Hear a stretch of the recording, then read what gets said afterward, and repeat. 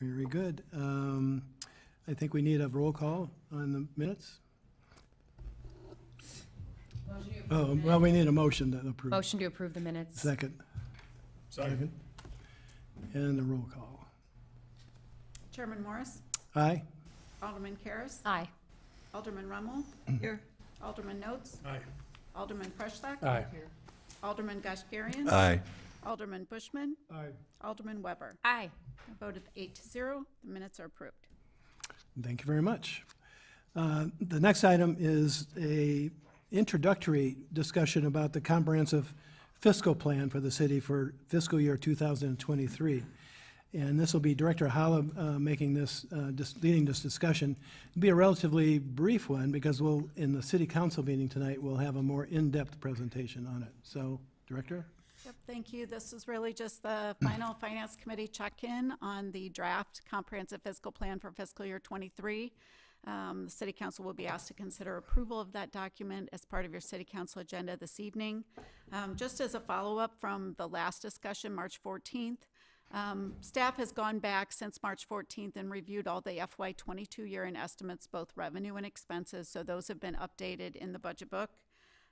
As well as the compensation adjustment approved by the committee on March 14th has now been allocated to all the individual operating budgets throughout the general fund. So all of those compensation changes are reflected in each individual department and division budget.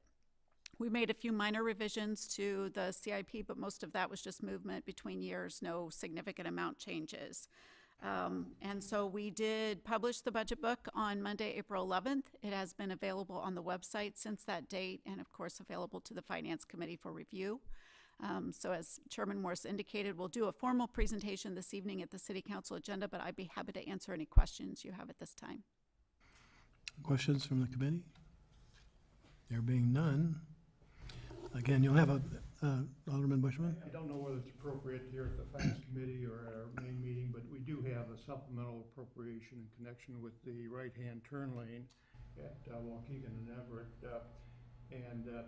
I just wanted to make the comment, although I don't see Mike Thomas here to direct the comment more to him, that as part of that continuing effort to improve that intersection, Sure. including with the right turn lane, that I encourage the city to continue to look at the possibility of reconfiguring the intersection that may be just so slightly, like 3 feet, that would reduce the impact of the need for acquiring property at the northeast side. So again, I'm not the engineer, I don't know the answers, but I hope we continue to look at that possibility so that we have an intersection that works for everyone involved. Sure. And feel free to bring it up again. That'll be fine, yeah. Okay. Any other questions or comments? If not, I'd like a motion to approve the comprehensive plan for fiscal year 2023. So moved. Second. Director Holub, Chairman roll call vote. Morris, Aye?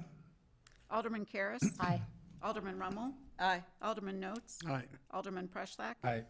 Alderman Gashgarian. Aye. Alderman Bushman, Aye. Alderman Weber. Aye. By a vote of 8-0, that motion is approved. Very good, thank you. The next one, again, will be Director Holub talking about the supplemental appropriation ordinance from fiscal year 22. Certainly. This item is also included on your City Council agenda this evening for consideration. Should you choose, you could waive first reading and grant final approval, or grant first reading to the supplemental appropriation ordinance for fiscal year 22.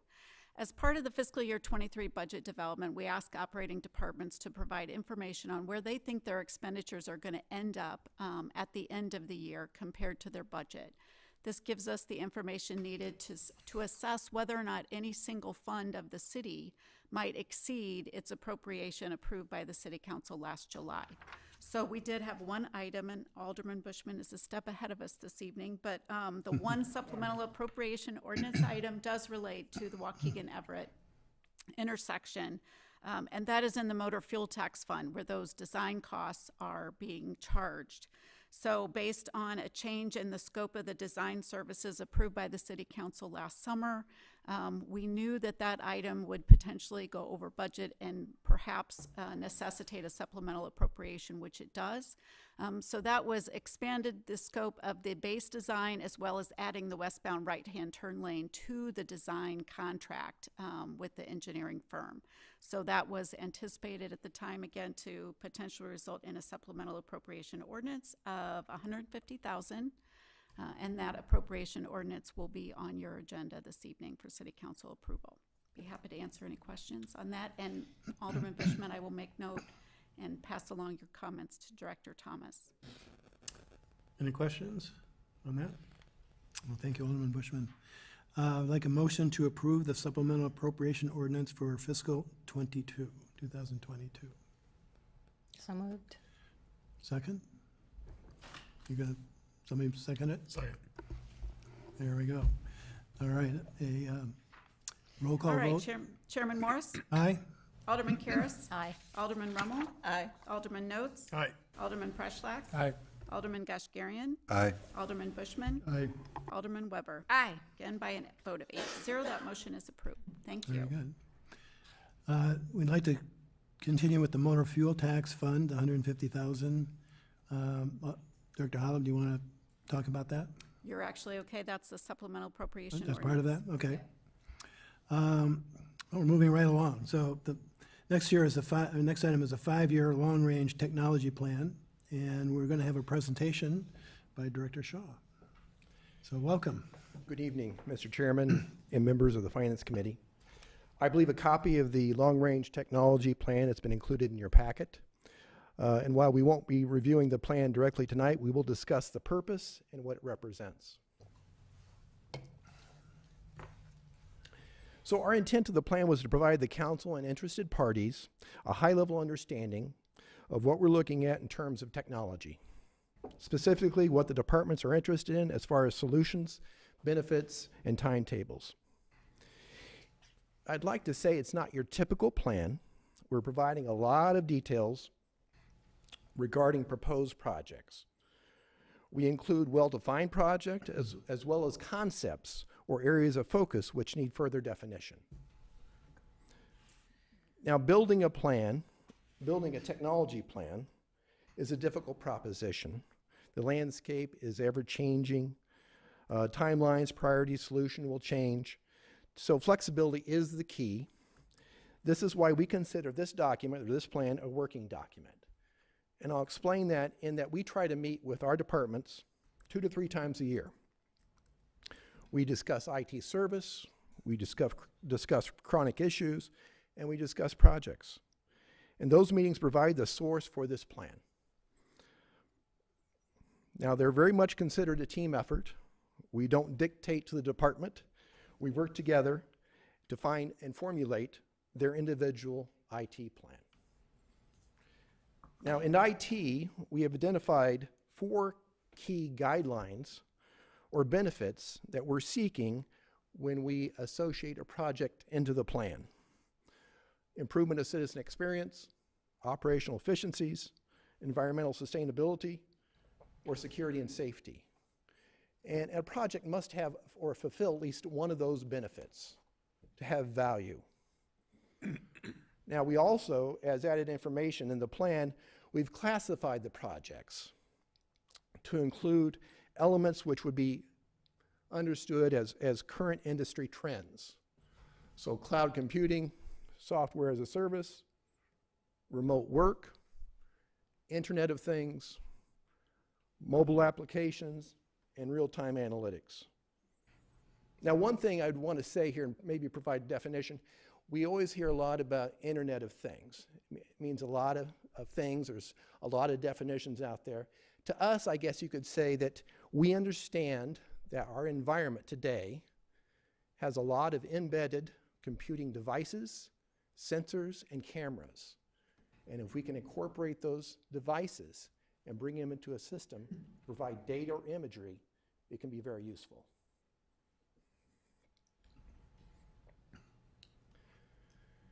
Now, in looking at the department summaries, we tried to include for each department 2 visualizations that kind of provide a high-level understanding, as well as a matrix which lists all their projects. Okay? When we look at the two visualizations, they're considered, they're charts of quadrants. And this is typical of maybe something Gartner would put out. But in the first, we have the typical calendar timeline with the vertical axis being relative cost.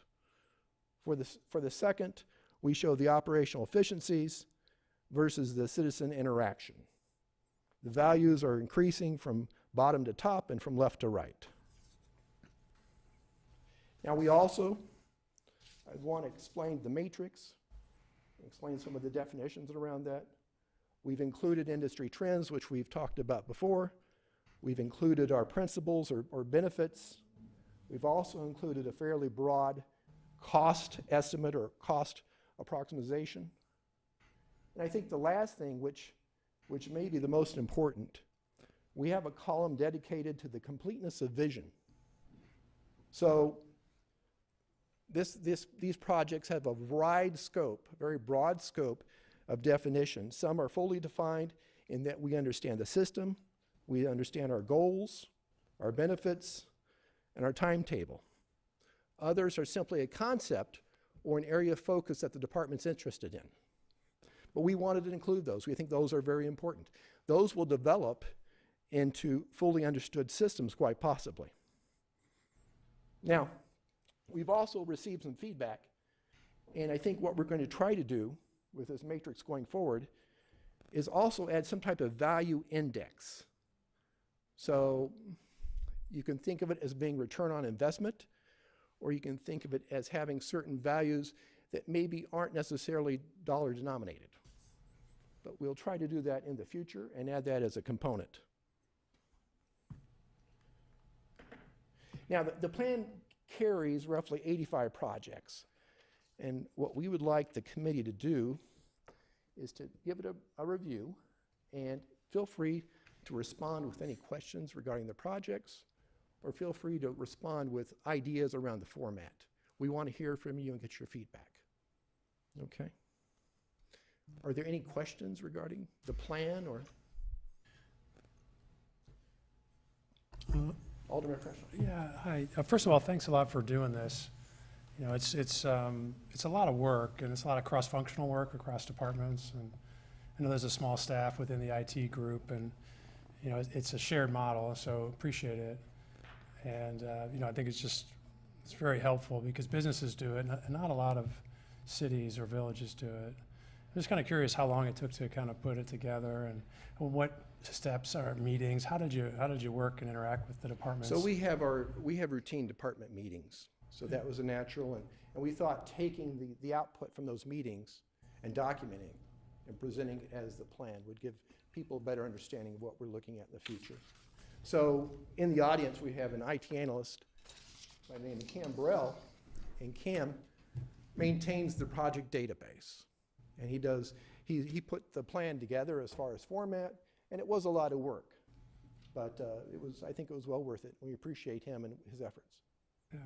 The other comment I have is that a lot of times these plans are shelfware at companies. You know, they don't really do anything, and they're aspirational, but I really appreciate that this is action-oriented in terms of what's going to be done when and how will a department benefit or the city in terms of its citizens' benefit. So it seems like it's very action-oriented. So I was just wondering how it feeds into the capital budgeting process. And we'll bring it to our next department meetings when we start talking about projects. It'll be the source or the starting point for that discussion, right?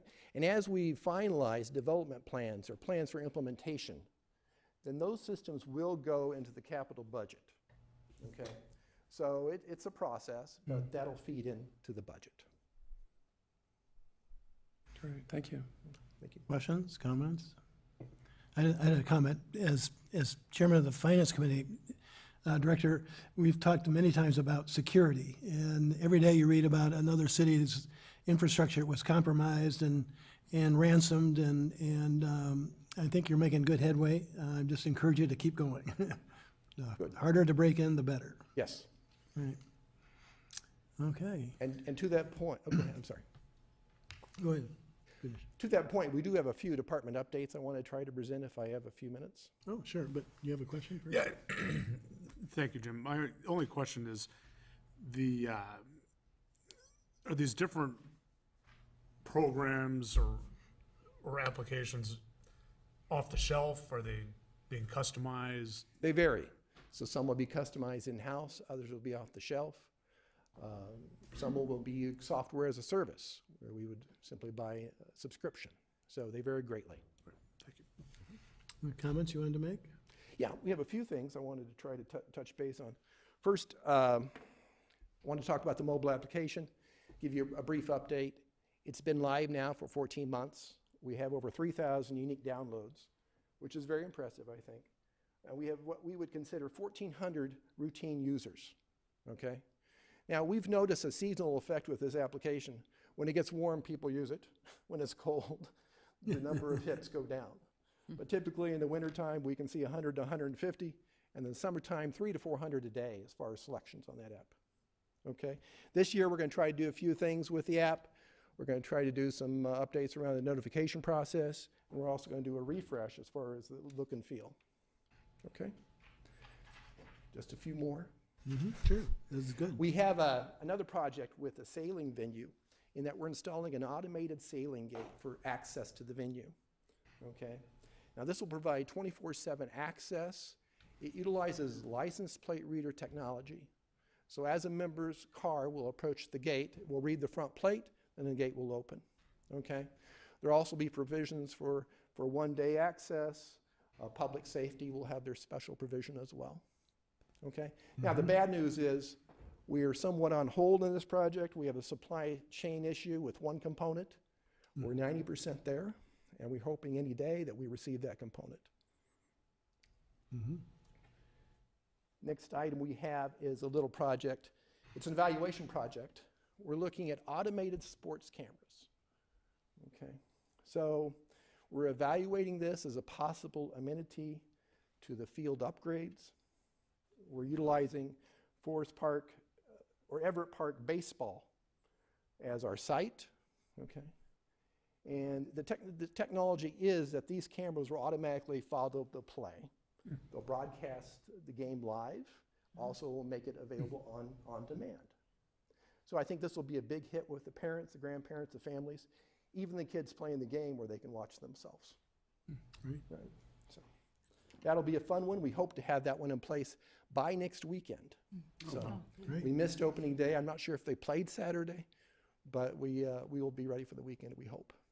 Director Shaw, where will that be viewed? On the YouTube channel, Enjoy Lake Forest, or on the website? The app will provide it, but from the app, you'll be able to denote what the final destination is. We're playing with a couple of different targets right now, YouTube being one of them. Okay, thank you. But I have a question about the gate.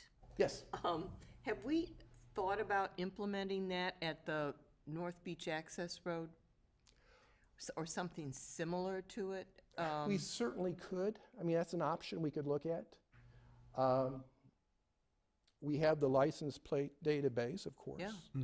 So that's something we can certainly look at. And there's some other venues in town that we're considering, but I think let's get this in and let's see how well it works and make sure the technology is 100%. We're not reinventing the wheel here. This has been done in a number of other places with license plate readers.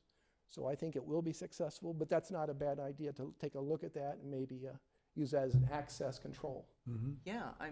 it seems to me that would, Yeah. you know, Yeah. solve a lot of problems there. For the guards, yeah. The guards have to deal with. Yeah, That's a good point. Yeah. I would encourage it. One last item, and that's security. So, Chairman, when you mentioned security, we just want to let you know that we're rolling out multi-factor authentication. Okay, this is a significant element for our network security. We're 65% to the way to completion, and members of the council should be notified within the next 30 days or so, because you're going to be a part of this as well. Might explain how it works. Well, it uses the second credential, and I think many of you have experienced this with your other accounts or financial transactions. You'll have your password, and then perhaps you'll have a text on your phone. So it's similar to that. There are some other options around it, but that's the basis. Very good. Okay? Great. Any questions or Questions from the committee? Will you have an opportunity to opt out on a certain saved device from the multi-factor authentication? That's a good question for Mr. Gabansky. He's shaking his head yes. Great, thank you. Okay. That's assuming you register once you're ready for that device and identify it as a device that you're willing Do you to own? be accepted in. Excellent. Okay, All right. great. Thank you very much. We'll look forward to a productive year. Yes, it'll be fun. All right. Thank you. Thank you. Okay. That brings us down to other business, and there are 4 items that are listed there. The flash report, the investment policy review, the purchasing policy review, and the pension consolidation update. Any questions from the members on those 4 items? If not, we'll move on to the public and the opportunity for the public to address the Finance Committee. I don't know if anyone is out there that would like to make a statement or ask a question. Apparently not. So thank you. We'll move on to adjourning. Unless there's any comments from the committee, I'll entertain a motion to adjourn. So moved. Second. All those in favor? Aye. All those not? I guess we pass. We're adjourned. Thank you very much. We'll take just a couple minutes before we start the city council meeting. So we have a couple people we need to introduce. We want to make sure they're here. So why don't we start in 4 minutes? 4 minutes.